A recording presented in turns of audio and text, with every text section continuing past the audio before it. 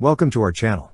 Don't forget to subscribe and put likes, because your support is important for us. And here we go. The Ukrainian Armed Forces are acquiring the BTR-4 Armored Personnel Carrier, APC, in limited quantities due to production constraints. It has been revealed that only one company in Ukraine, the Lozova Forging-Mechanical Plant, LKMZ, has the capability to manufacture the armored hulls required for the BTR-4. However, the production process at this plant relies on outdated Soviet technology, primarily manual welding, limiting the output to a maximum of 20 hulls per month. To address the demand for a larger number of APCs, production of BTR-4 hulls was initiated at the Zhytomyr Armored Vehicle Repair Plant after 2018, resulting in increased production rates. Nonetheless, the Ukrainian Armed Forces required hundreds of new APCs per month, a demand that was not met, especially after the 2022 Russian invasion disrupted the project. The Horunzhiy APC was developed as a private initiative by the Praktika Research and Production Association, specializing in armored vehicle manufacturing. This new APC is essentially a modernized version of the aging BTR-60 petabytes APC, which has been in service since the late 1960s, reflecting Ukraine's existing inventory of outdated armored vehicles.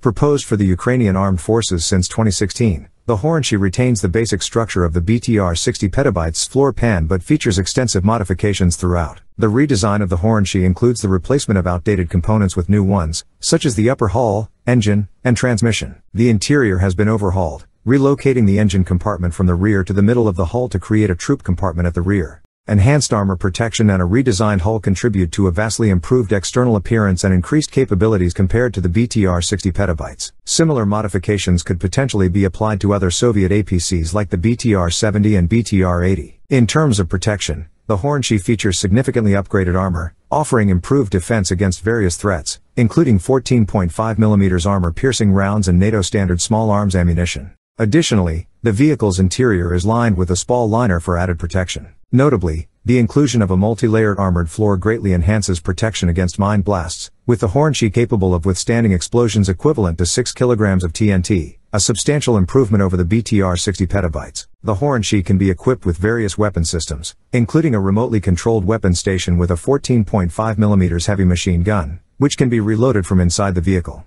Alternatively, some versions of the Horunzhiy feature a turret-mounted 30mm cannon for increased firepower. The redesigned hull and increased roofline provide greater internal volume, allowing for a revised seating arrangement and the incorporation of energy-absorbing seats for improved crew and passenger safety. Powered by a Deutz TCD 2013 diesel engine producing 210 horsepower, with an option for a higher output engine generating 320 horsepower, the Horunzhiy utilizes an Allison automatic transmission, a significant improvement over the BTR-60's outdated powertrain configuration. Despite these upgrades, the Horunzhiy retains its amphibious capabilities, albeit with modifications, such as the removal of the waterjet propulsion system, relying instead on wheel propulsion for travel on water. Various configurations and variants of the Horunzhiy have been proposed, reflecting its adaptability and potential for diverse operational roles. That's all for now. See you later.